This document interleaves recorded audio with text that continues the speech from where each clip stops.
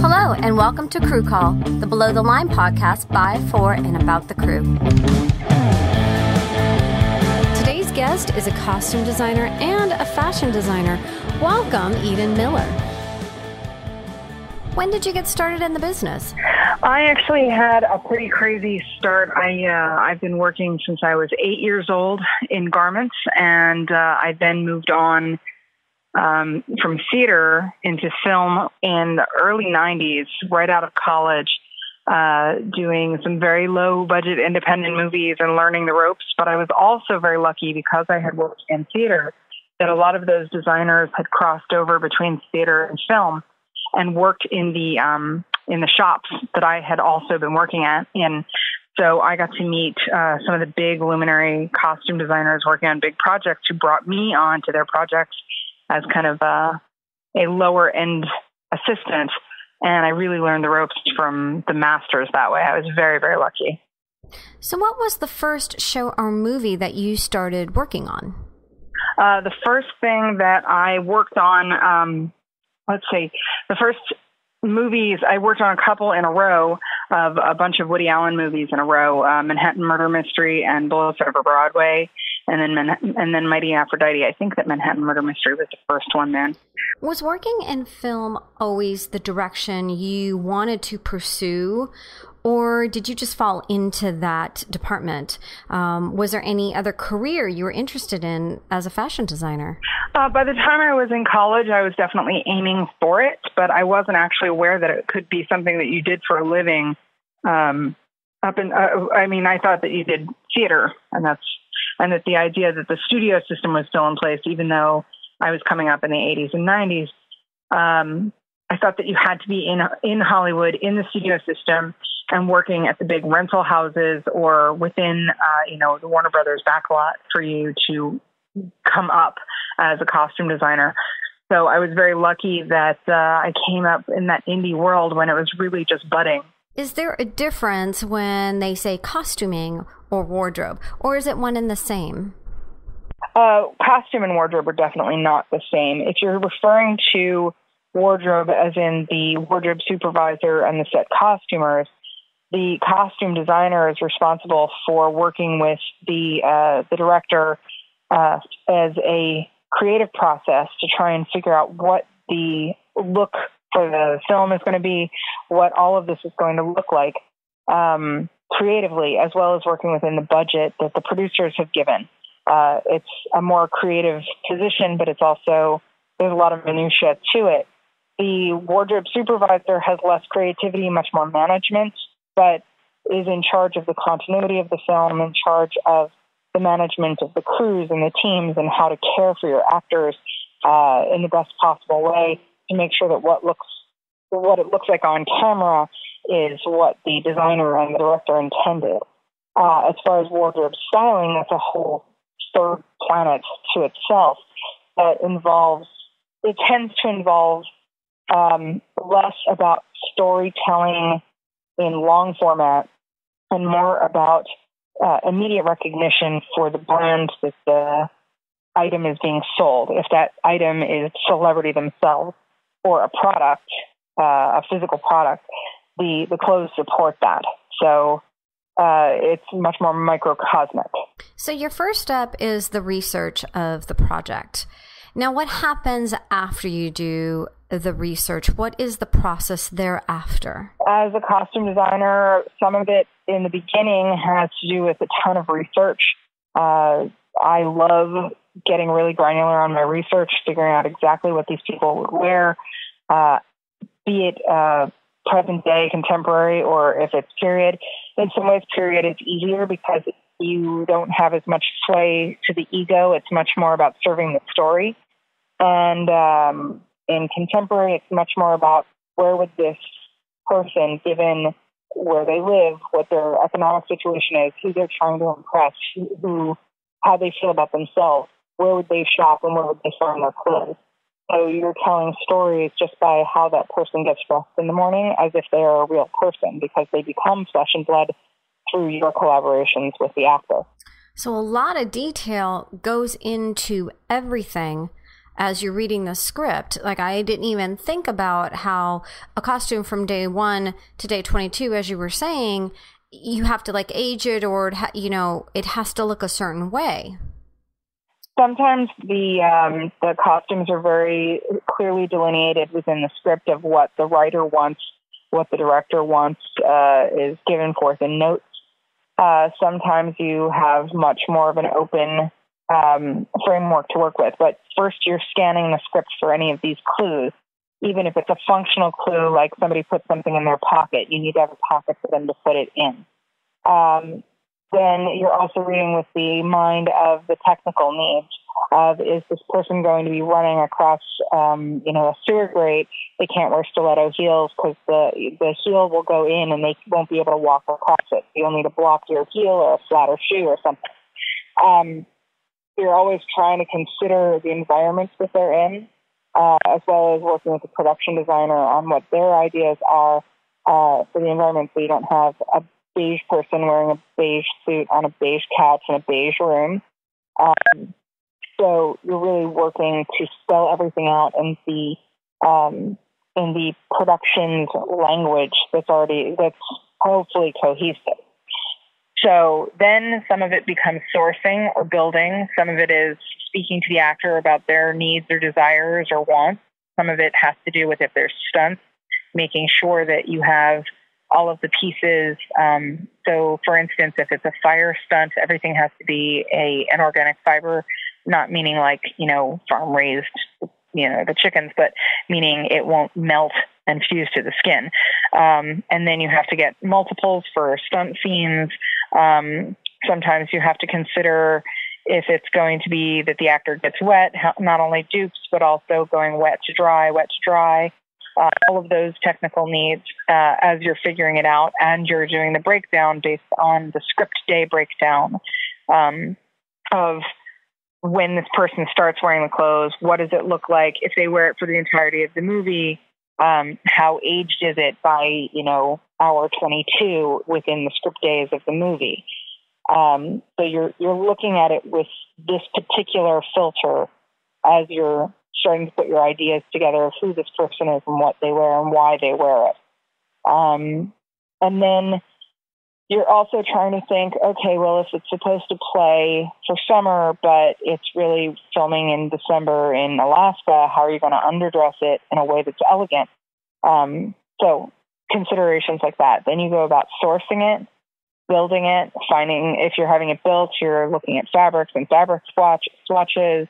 You're researching the shops that you want to use. You're hiring teams of people to work with you, assistants, shop builders, whatever it might be, depending on the budget size and what you can do. And then you have then you're looking also at the AD's shooting schedule to see what's coming down the pike, who's going to need what first, so you can prioritize your actions. So it's quite a lot of balls in the air. Now let's talk about the structure of your department.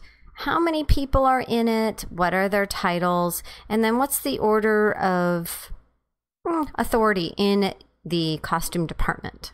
Okay, so the structure of a department really, really, really depends on the contracts that you're working with, or the size, frankly, the size of the projects that you're on. Some projects have contracts that are specifically delineated so that you can or can't use costume PAs to do roles that should be union positions. Some indies allow you to have interns.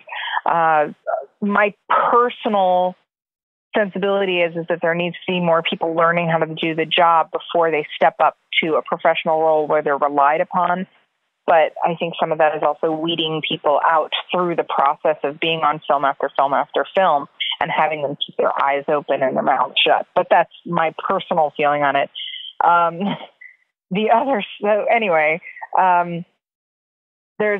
It's a parallel track in that the costume designer is the head of the costume department. However, the wardrobe supervisor is also considered a key for the department. in that the costume designer hires the wardrobe supervisor, but the wardrobe supervisor is working in tandem with the costume designer on a separate track. The costume designer has hopefully one assistant, two assistants, maybe more, depends on what the project is, who can go out and help them do the job of creating all of these costume changes for people. Or alternately approving background or dressing background or taking over a certain group of people. Let's say the star is someone who needs more hand-holding and taking up a lot more time from the costume designer, and the costume designer has these other 740 people to dress. Maybe some of those pieces that aren't going to be too emotionally invested might be given to the assistant costume designer. You also hopefully have shoppers who are able to go out and do the bidding of the costume designer and the assistant costume designers, who will be able to, go pick up 17 pairs of shoes in a cordovan brown alligator with varying square toes in a size 12, because again, there's only so many hours in the day. There's a costume coordinator or a shop coordinator who's in charge of getting the receipts in, tallying the receipts, checking in and checking out garments that are in through product placement, working with product placement on the behest of the designer and the assistant designers so that they can try to get all of the paperwork together so that they can get product in, pulling those things together and then transferring things. Basically, the coordinator coordinates. It's exactly what they do. They make sure that everybody is on track for getting pieces together, scheduling, fittings, whatever they might need. There's a lot of responsibilities that kind of move over and around. A lot of it, though, is bookkeeping, because once you buy something over a certain amount of money, and that depends again on the accounting department and the project, it's considered an asset and it has to be tracked. And each accounting department has its own rules for what needs to be paid attention to with wardrobe. But the other side of that is also it relies heavily on petty cash and petty cash flow. So making sure that all of the receipts come in and out and get submitted, and then if there's returns or exchanges, that those receipts can be pulled back out and moved so that there's accountability on the budgets, and the producers relax and allow you to do your job and let you move through. Now, the wardrobe supervisor is in charge of their own breakdowns of matching it up with the script supervisor's day breakdown, making sure that they have all of the characters noted and moved through. So each one has a change bag, each one has a label. They have to know what every single piece is that goes into the closet of the person who's wearing, or for the character who's wearing the clothes. They need to make sure each piece is prepped before it goes on to the backs of the actors, move them in and out of the dressing room.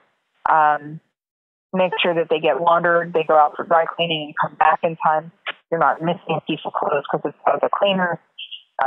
Make sure all of the alterations are sent to the stitcher or stitchers or shop, depending on what that needs, so that everything is ready to go on the day. They are also responsible for hiring the wardrobe crews, which are the regular key costumers who are pretty much there every single day, the person who pays attention to the stars. And then additionals who are brought in as needed for scenes or small scenes. And that's also considering for things like nude scenes, wet scenes, stunt scenes, cold, hot, whatever it might be, providing for the actors comfort and discretion. So making sure that everything is prepared and all of the supplies are there and everything is clean. But there's also SAG rules as far as when things need to be clean, how clean they have to be, what you're allowed to do and not do as far as touching people, as far as the clothing touching them. So sometimes, and also making sure that you have every single piece accounted for, both as it goes out and comes back after that person has wrapped. So then the set costumers, along with the wardrobe supervisor, And so they end up setting the rooms and clearing the rooms. So you'll have a dressing room, like a honey wagon or a two-banger or whatever, and or private dressing rooms on a stage, and that stuff will be set in the actor's dressing room before they come in, along with any undergarments they might need, choices that they might want, that the costume designer might want, or that the actor has expressed interest in. For instance, maybe 6 different kinds of bras, whatever might work best under this particular thing. Plus, usually if it's heels, you also put in comfort slippers, comfort robes, whatever is comfortable for them, so that when you get on set, especially if it's something like a nude scene, they don't take off their clothes and suddenly there's like, they've been wearing high socks that have made red marks on their legs, or tight jeans that now they've got red marks all over, their waist and legs, so it's not as pretty, and then you have to wait until that goes away. So you have to kind of think ahead for that kind of thing. You also hire and assign according to the comfort of the actor. Sometimes it's things like, I find if I have an older male actor who's kind of seasoned in the business, I often hire someone who's got a more even-keeled temper, who's kind of, an old hand at it. It's not going to come at them with a lot of youthful energy because it's too much for them in their face at 5 o'clock in the morning. So you kind of try to match up the personalities as well. And then you also, it depends, most of the time you're moving from stage to locations. So then you're in the process of loading from your stage or your holding into your truck. And then once you're on location, from your truck into your location holding or wherever you might be, making sure you all have all your pieces because you don't get anything extra to take with you. So that's a ton of things up in the air there. There is a lot involved in your department, more so than I even had realized. A lot of complexity goes into what you do, a lot of different positions, a lot of different responsibilities. It is a lot of stuff, but if you think about the idea that this person is going on camera and they have to be emotionally vulnerable or emotionally someone other than themselves, and they can't just leave and say, these shoes hurt, or I'm naked in front of 40 guys, or whatever it might be, or I'm on fire, you have to provide for them and you have to make sure that they're comfortable and they can do their job without thinking about, is this, blouse showing my bra? So how do you deal with the nude scenes? Do you use things to cover them up partially? What is involved when you're on set? There's a ton of really crafty products out there that you can use. There's whole departments of it. There's a company called Manhattan Wardrobe Supply. There's another company called Bra Tenders. They make things specifically for nude scenes. Like for guys, there's something called a sock. It does not go on your feet. Then there's also, there's something called pedals. It's basically a sticker to go over nipples. I mean, at some point, my personal opinion is that at some point it gets a little bit ludicrous, but I understand the idea that you want some kind of privacy, especially if you're supposed to be in this intimate situation. However, part of it is also, you close the set, you don't have anybody else there except the costumer who is responsible for jumping in there with a robe and throwing it around the person. And hopefully not like, it's more about consideration for privacy. Don't have them standing there waiting for the robe, have the robe right behind the camera so that you can jump out as soon as it's done and cover them. And, being discreet and still cool about it, not being embarrassed by it because they have to be on camera. And if you're transferring this energy onto them, then that's bad news. So just being like, oh, and here's your robe. Are you cold? There's heat. There's hot hands in the pockets so that you can stay warm. Here's some fuzzy slippers. Little things like that. But part of it is also talking to the costume designer to talk to the director beforehand. Find out exactly what they intend to shoot. Talk to the actor. Find out what the actor is comfortable with as far as what they're willing or willing not to show. a lot of times theater actors are all just like, whatever, everything's out. They don't care. They've just been in public dressing rooms for so long. And especially new to the business, film actors are the ones who are they don't want to show anything to anybody in any shape or form. It's like, all right, well, I'm kind of like a doctor in this way, but okay. But, you respect their needs. But if the scene doesn't need to have them, completely naked to the wind, you can get artful, You can say, okay, well, we'll do the pedals and it's just from the waist up and then there's a sheet over the bottom or whatever, or we're only going to see this hip. So we can actually put you in, a pair of panties, but then cut that one strap and then put a little tape on your thigh on that side so you're still covered. It depends on what they're comfortable with. So it's a conversation between the actor, the director, and you and the costumer. And just what you end up doing is, because you don't want to jump in and out of a closed set, you basically send your costumer to set with everything they might possibly think of needing, including comfy pajamas that won't leave a mark so that they can just slip into that when they're done, so they're not just wearing a robe. Considering all that you've just told me, do you need to develop relationships with the cast members to do your job? I think that what ends up happening is that the hair and makeup department and the costume department are so intrinsically part of creating the personal image of what the actor is putting out there that they tend to have a much more personal relationship. They're much more, you hope to have a friendly working relationship with your actors and that they get along with you and agree with you. It's also where I think that the research comes in, because you don't want to hammer them, this is what you're going to wear, because they're the one who has to wear it convincingly on camera, not you. So a certain amount of flexibility is in there as well. But, if you say, for instance, I had one actor where we were doing a film that was set in 1920s farmland in rural Minnesota.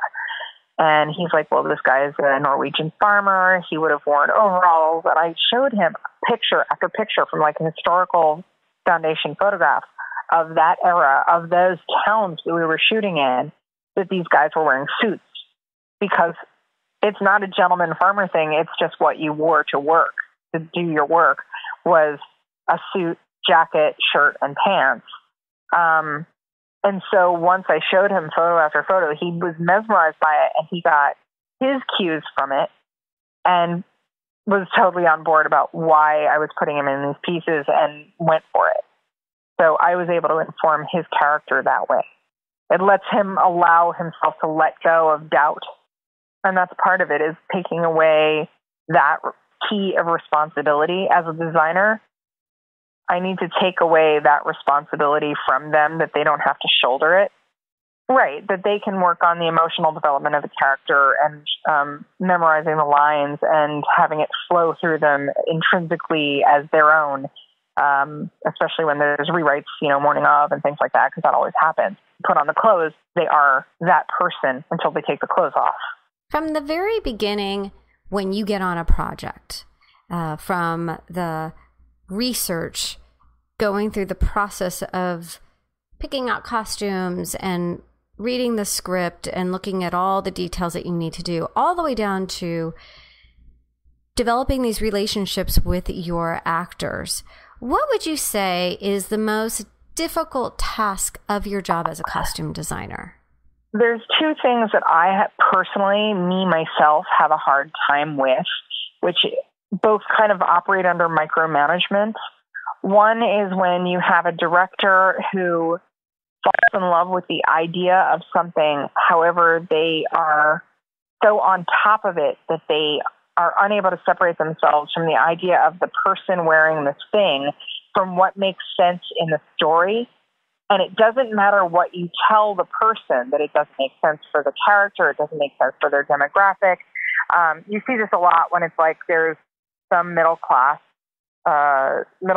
character wearing Gucci or Valentino or something really, really high end. It's like, how did they pay for that? You know, who is this person? When that happens, it takes away your sense of being a designer and makes you into someone who's just an errand boy or girl in this case. Just go out and find the thing that the director tells you to. And I feel very undervalued when that happens, that they're not trusting my reasons, my expertise, or my reasons why I've chosen something. And I'm very flexible, but that is difficult for me because you can't just say no. You have to figure out how to say yes. Right. But the other side of that is also that what will end up happening is if you have producers or line producers who are nervous about the budget and don't trust that you know how to run a budget, and so they're questioning your every action or every spend on every single thing. Maybe they've worked in the past with someone who had wild overages and they don't trust that you know that you'll be returning, 9 of these 10 things, but this 10th thing is the right one. Or it becomes some kind of thing where the director wanted something wildly more expensive. You've gone over it with everybody, but then they're nickel and diming on this thing that was introduced and saying, oh, well, you have to stay in the budget. But you just added 800 people. Like, I've literally had this situation. And it's frustrating because you think you're trying to be a reasonable person and work with people and make them understand, okay, these are the parameters, please work with me. Then you end up having to go and defend your position, which means you're losing time on the things that you really need to be doing, which is finding the clothes for everybody else. Is there any way to sit down with them and show them the math of the budget and the expenses and explain to them that logically, this is what you have and this is what you can do, and there needs to be some kind of a compromise to make it all work? I've to some degree of success, I've had good situations where that's worked and bad situations where that's worked. A lot of times it happens when there's somebody who's green, who's feeling it, or is working in a very different bracket of spending, budgetary spending, and they're not used to knowing where to let things go and where to pull back. And again, that makes me sound like I'm a diva and that I'm, saying, well, this is how we need it and this needs to be done. And I've had producers tell me, okay, well, just make it work. And I have, but it feels like it takes blood to do it. And I don't think that this business should take blood. I really don't. There's far too many other things that you give up to be able to partake in this. Aren't you hired for your experience and your track record? I would think that they would trust you with something like the budget.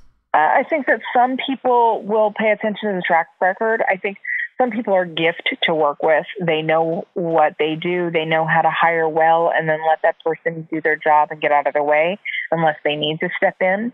And then there's other people who don't.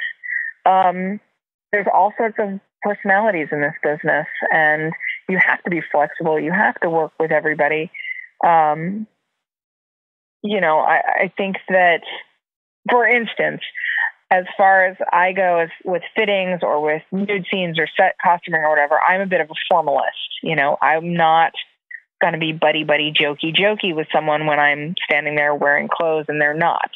That doesn't make me their best friend.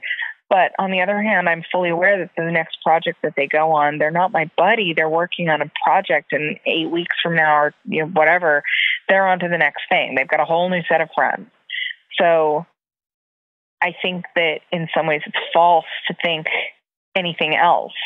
There's other people who approach the business very differently, where they make very good friends with the actors, and those actors are friends of theirs for a long time. It's a personal dynamic. My personal comfort level is that if somebody is in a vulnerable state in front of me, I'm not going to be casual. That's just me.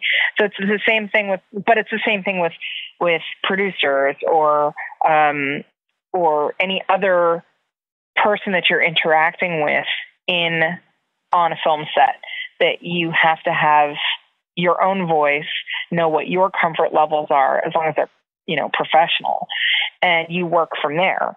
You can't assume somebody else's voice.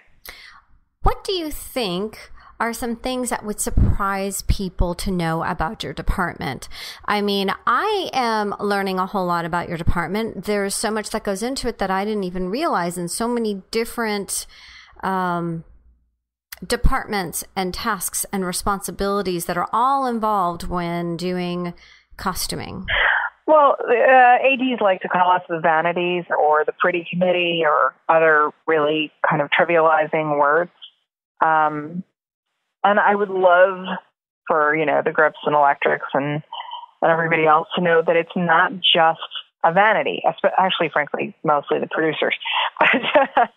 It's not just vanity. Yes, you can make a film that's set in one day without wardrobe, but you're going to lose so much nuance and so much character development and so much detail that you're going to lose a lot of the story.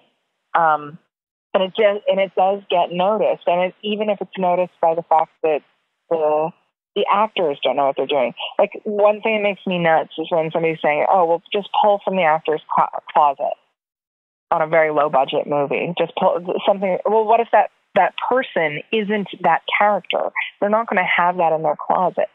So these ideas that, oh, my wife likes to shop, so she could be the designer on this, is so fallacious that to reduce us to just vanities is really kind of disrespectful.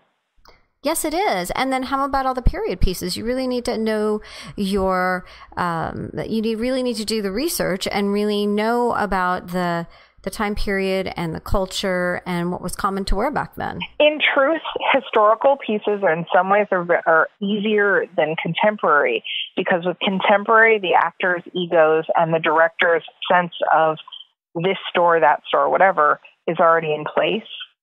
If it's historical, there are much more set guidelines because the images are already there. It already exists in time and space. However, especially with historical drama that takes place with something that's biographical or something. However, those are actually amazing because you can take the real photos and replicate them into real life moments. That's so much fun. Yes, and it's probably so much fun to create the costumes. It is. But the other side of that is, for instance, let's say it's something like Dangerous Liaison. You have to have the Marquise really pop out. So she's in that butter yellow silk satin dress that she floats through the room, and she's a powerful woman. Or the Marquise, or not the Marquise, the Madame de Merteuil, who's in those kind of little winsome, sweet, viney pieces. So they pop in different ways on the screen, where you still have this room full of sumptuous dresses. Or The Leopard, the 1963 Burt Lancaster, but it's all set in Sicily during the 1860s movie. Visconti, I think it is. The Leopard, the scenes where they're all in the ballroom are famous because of the way that, the leads pop, even though there's so much. It's filmed in Technicolor, all right. And it's so sumptuous. And there's subtleties within that when you're choosing the palette, so that you have pieces come and go and recede and reflect power and reflect winsomeness. And they're very, very subtle choices. But even in something like, I worked on The Age of Innocence many years ago, and Countess Alexa, who's Michelle Pfeiffer's character, when she first enters into the opera, she's wearing a bright red dress, which wasn't necessarily something that would have been done at the period, but Gabriella Pascucci made it pop. So it becomes almost a singer-sergeant painting. You're almost working with the lighting and the matte placing to create tableaus that you know who's your lead. Where do you find your lead? Where's the antagonist? Where's the conflict? And you can see them come together in the costume when you deal with masters like that. So what is your proudest moment as a costume designer? I think my proudest moments as a costume designer might be I've gotten a couple of pieces, a couple of films that I've designed win a bunch of prizes. But I think it's mostly the smaller moments when a person in a fitting puts on a garment and suddenly understands their character from within. They look in the mirror and I can see their head cock and they go, oh, huh. And they'll turn to me, what were you thinking of for this? And if we kind of meet of, yes, this is the thing I was thinking, and they click onto it, that makes me happy. That makes me happiest because it means that I've gotten it right. And it surpasses ego, it surpasses performance. It's just suddenly they are the character. Speaking of that, what kind of influence do you have over the final product? I know that we were talking about producers and directors getting involved and giving their ideas of what they think it should be, but do you have the overall control over that or not? You know, I offer 10 pieces of which I could go with any of the 10, but I have a definite favorite or two. Plus, you're also building closets oftentimes with major characters who are in multiple scenes. You want to be able to say, okay, well, this works, this works, this works. And then it's almost like you have, I mean, it's called a closet because then you can go into their closet and say, I think that today they're wearing this. In this scene, because it's important and I like this shirt and it looks best for this and it'll go really well in that bar, this will be this one. You know, you base it on the pivotal scene within the day, or if there are multiple pivotal scenes, or this one I can have duplicates made, this one I can't. So you're doing a bit of math on those things, figuring out where you want certain things. But I don't necessarily know if I have control over the product. I think because I ask about the stock and the process that we're going through and what it's going to look like, and I do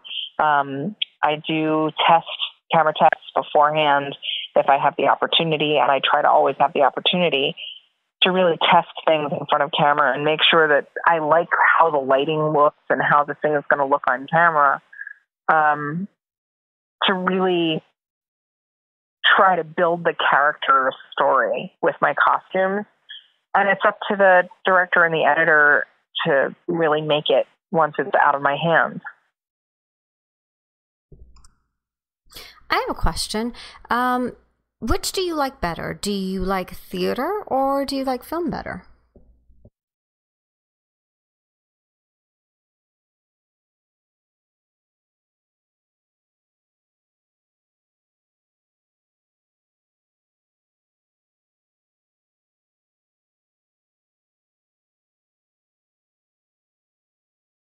Yeah.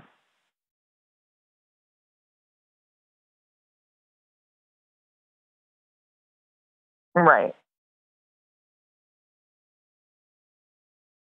What I love also is when you have a conversation with the production designer and they riff off of you and you have this kind of back and forth and you walk in on the day and all of it's coming together.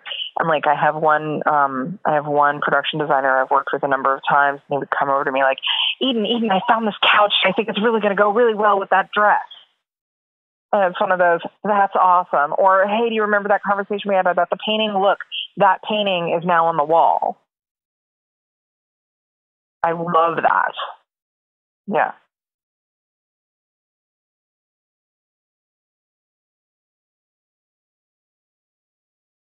I like the intimacy of film. I like how theater changes over and over and over again. It's definitely a living being. But I've also seen there's a certain kind of delivery that I can hear from different schools, especially, Juilliard and Yale Drama School. They have very specific deliveries in how they emote on stage. And sometimes it's a little hard for me because I can pick up where they went to school based on how they emote. For instance, like a really weird thing, like Rainn Wilson went to NYU for grad school, and I remember seeing him in this thing called the New Bazina that he did as part of his grad project. It went a little ways, and frankly, it was brilliant, but it didn't catch the public flair, I think. I really enjoyed seeing it. But whenever I would see him on The Office, I would look at him and go, New Bazina. I hear it in you. I see it in you. It's right there. I don't know if that makes any sense. But it's a specific voice that those schools give that I hear. I don't hear as much when I see a really well acted piece of film where it's really emotionally set.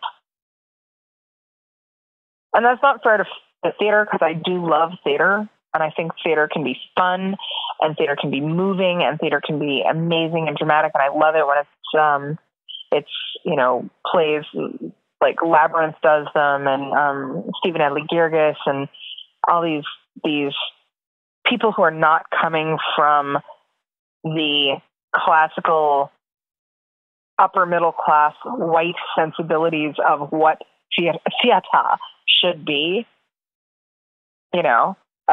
so corrupting the dialogue in order to make an entirely new form is fantastic, and I want more of that.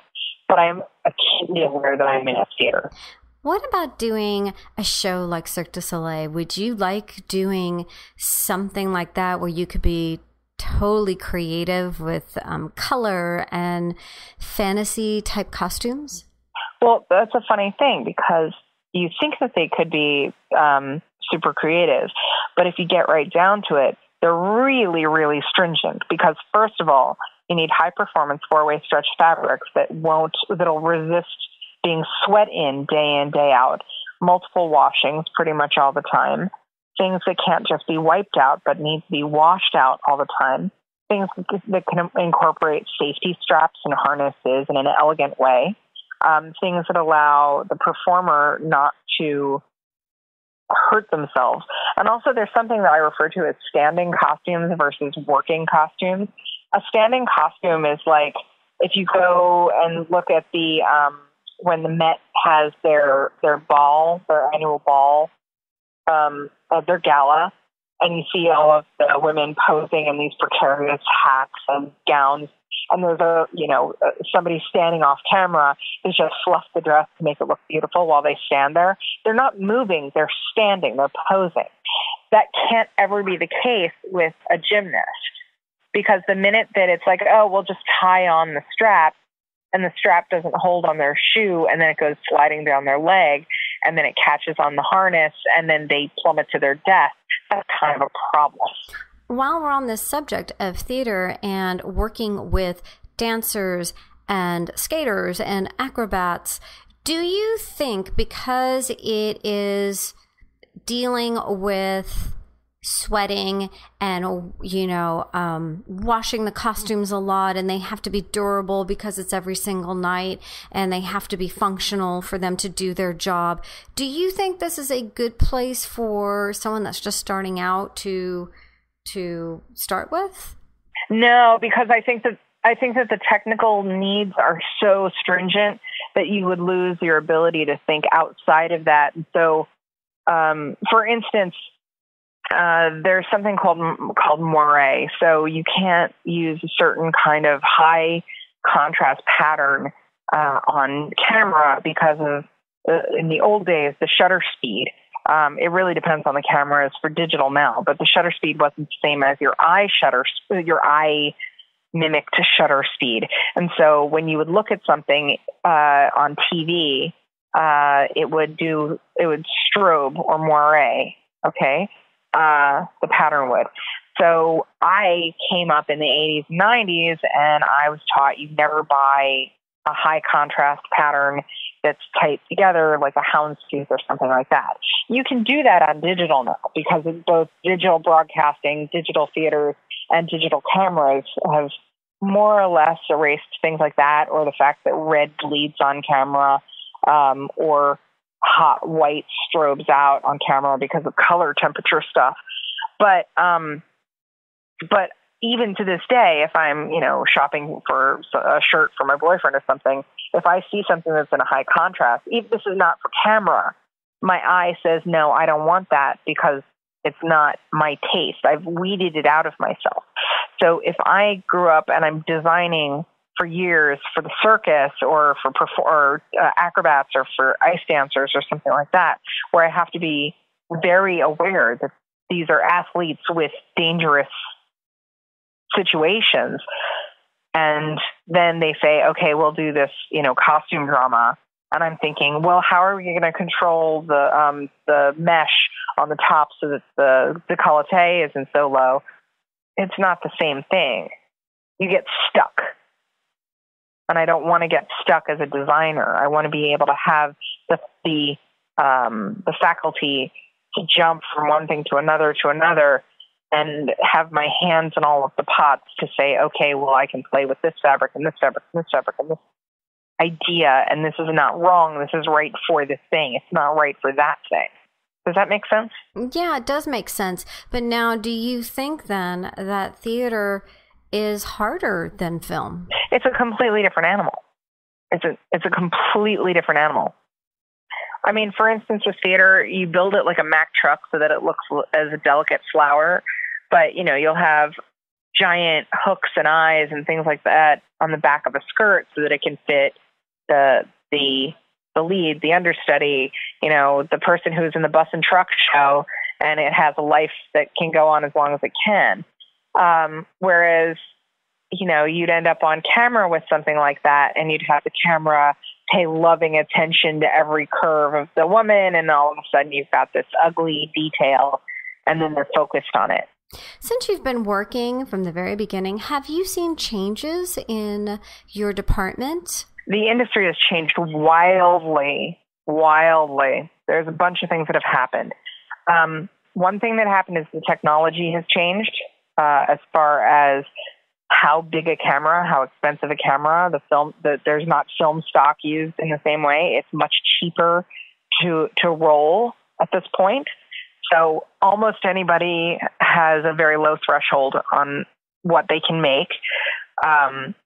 The contracts for the unions have changed wildly to incorporate more projects, but that also means that there's a lot of people with cheap cameras and cheap crews running around making movies, which aren't necessarily as well thought out as they could be. And I'm not saying that you need, a crew of 10,000. It's just sometimes things aren't thought out as well as they could be and given the resources that they really need, because X still costs X. And then a third thing that happened that was a major thing was Lehman Brothers, which meant that people became much more risk averse to unknown projects and unknown stories and unknown filmmakers. And the division between high-end studio films that had multiple hundreds of millions of dollars in investment to it, and the very lower end independent film market, the middle dropped away hardcore for a very long time. It's starting to come back, but in a different way, because the fourth thing that changed was distribution models, where you're not depending on festivals in the same way as you used to. You can get direct territorial distribution. You can get web distribution. You can start on the web and get bought out to re-up for something more commercial. There's all sorts of different models at this point. So based on, and there's, Showtime, Netflix, and Amazon now all have their own studios running. So all of the different models came in. There's all sorts of different ways to capitalize, but the middle fell out. It's really just that simple. The middle fell out. So there's so many ways that the industry is different from when I started. It's kind of astounding, frankly. People still need clothes. Were there any technologies that were developed that made things easier for your department and for you? Specific, very granularly specific technologies like Sync on Set, which is a cloud-based system for tracking and organizing costume changes, are in place now. There's a couple of others that go through the computer now, so that it's much more web-based as far as speed of getting approvals and seeing how something is going to look. Silly things that I've taught to some of my students in the past. If you want to know what a process will look like on camera, there's all sorts of filters out there that you can get for cheap or free. Like you can go through Instagram and take a photo of a costume, and then if you want to see what it'll look like with a bleach process, you can lay that over and say, oh, this works, this doesn't, or a high contrast something. You can play with it and really figure things out based on, this brick in your pocket. But on the other hand, within all of that, within all the technology and all of the cheaper ways of making film, I do feel like some of the art and the knowledge is lost as well, because we've gotten back towards, if anybody can make movies, nobody needs to have expertise. But understanding fit is one of the most important things that a designer can do. Understanding intrinsically the idea of how something fits and moves on the body for many, many different kinds of bodies, not just, oh, well, she's an actress, so she's a size 2 and she's going to be 34B, isn't fair to all of the other bodies out there and all of the other people, and you're doing a disservice if that's the only way that you can possibly conceive of a person. For instance, I have for my plus size line, my line is from a 12 to 24. I had a stylist approach me to pull some pieces from my line for a woman who was a size 12, and at the time, for this particular piece that she wanted, I only had sample sizes in a size 20. And she said to me, "Oh, but it's plus size; it's all about the same." So the fact that as a petite person herself, who was also a stylist who was used to working with petite people, the idea that she couldn't conceptualize that there is a difference between a size 12 and a size 20, to the point that it was, sizes 0 through 6, and then sizes 8 and up are just in blob. They're just blob. I can't conceptualize that. Does a disservice to every actor that she works with. It had me incensed. So it helps to know fit. It helps to know how clothes move. It helps to know the hand of a fabric. And that's something that you can get through working over and over with different textiles, different costumes. Let's talk a little bit about your clothing line.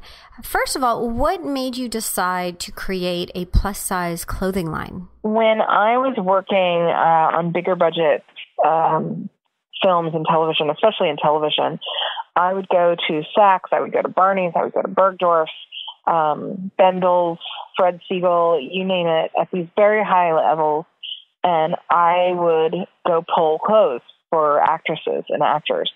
And I loved touching the clothes. I'm kind of a fabric snob, and I loved going in and touching the clothes and looking at the new shapes and seeing the ingenuity of the cuts and what people were doing as far as making style. And there was nothing there in plus sizes. Now, I myself am a plus size woman, and it wasn't a matter of, oh, if I had $10,000 for this dress, I could buy this dress, or let me just go and take this and try it on and then put it back on the rack. It literally didn't exist. So my idea when I started the company was, if Barney's or Bergdorf's or Fred Siegel carried plus sizes, this is what they would carry. And that's been my informing sensibility throughout the whole thing. It keeps a very clear product quality line for me. How long have you been doing your own clothing line? 3 years. And we were the first plus size line to ever show at New York Fashion Week last year in September 2013. Yep. Made history.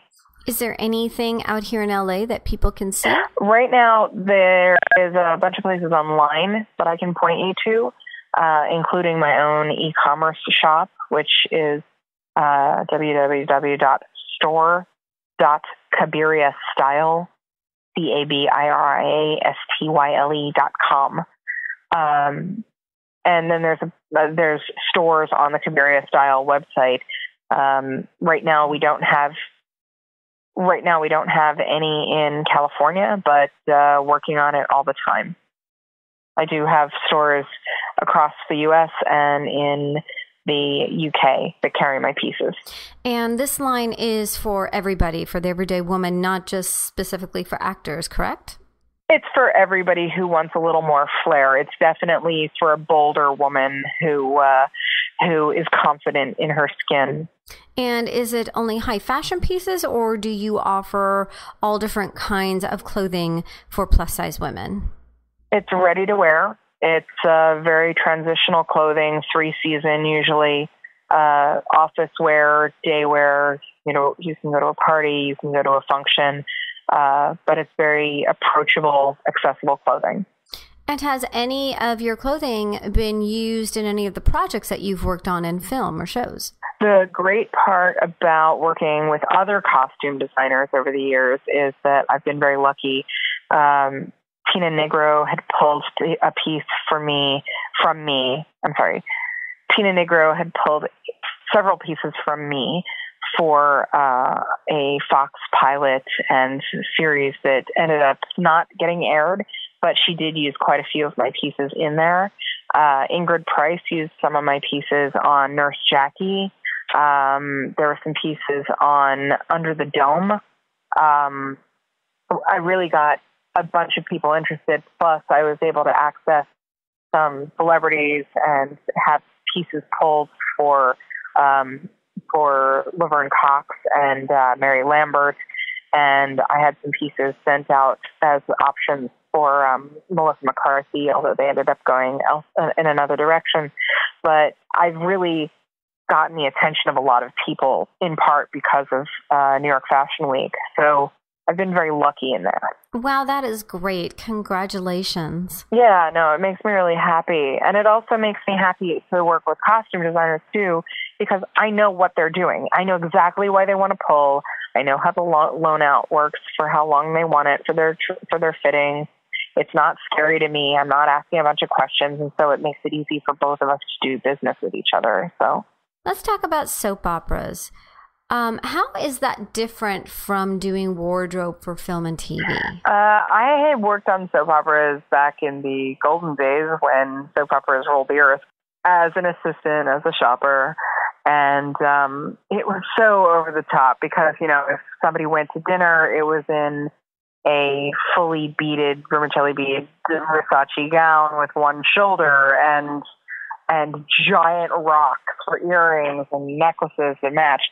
One of the things I remember very clearly is we had a lot of our jewelry custom made because so much of the jewelry was too dainty for these particular women. I mean, I wasn't in the era of Dynasty, but it was shortly after was when I was working on soap operas.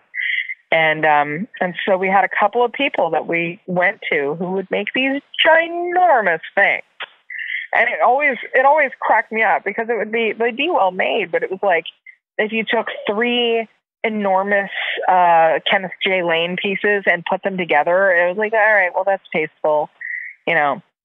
So everything was a big statement. Everything jumped across the camera, even with those silly lights, you know, and the video treatment. Actually, that's not true because the first one I worked on was shot on films, and then I moved over to another one that was shot on video stock. So you could see that the treatment became different as far as the budgets were definitely different. And you always tried to get texture, a lot of boucle, a lot of fake Chanel jackets when we were doing video, just to give it some kind of tooth. But you know, you don't really get too invested in the characters or anything like that. But it was fun. because, you got to go and be big and bold in everything. So then is it easier for you to pull something together for a soap opera? In some ways, no, because you're sitting there and you're saying, okay, well, this gold lame is next to this turquoise patent leather, and now the gold is looking drab. At what point are you amping it up? At what point is 11 not high enough, What would you suggest to someone who's just starting out in the business? I would say look on Mandy, look on Craigslist, look on any crew job site that you can to see if somebody is hiring for interns, for one. Hopefully you'll get in with a crew that knows what they're doing. But at the very least, if you keep your mouth shut and your ears open and do things with diligence, you will learn. Whether or not you learn the exact skills that you need, that's in some ways on you. To kind of pull through and say, okay, this person knows what they're doing versus I don't think this person knows what they're doing. But I will say one thing that has always made me crazy is when I'm trying to teach someone a task and they're very busy chatting or looking at their phone as opposed to paying attention to the task, because usually what I'm doing is I'm giving you a task to see how well you perform it before I give you a harder task or something more complex. And the more you can sail through, the higher you'll go within my department, which means that you'll go on to the next one with recommendation. So be diligent, pay attention. That small task is still important. Having you sort out the boots by size is a pain in the butt, yes. However, it needs to be done so that when you get out there on the day and they're calling for you, it's 5 o'clock in the morning and we need a size 11, a size 12, and a size 13 boot, you know exactly where to go and you're not wasting time.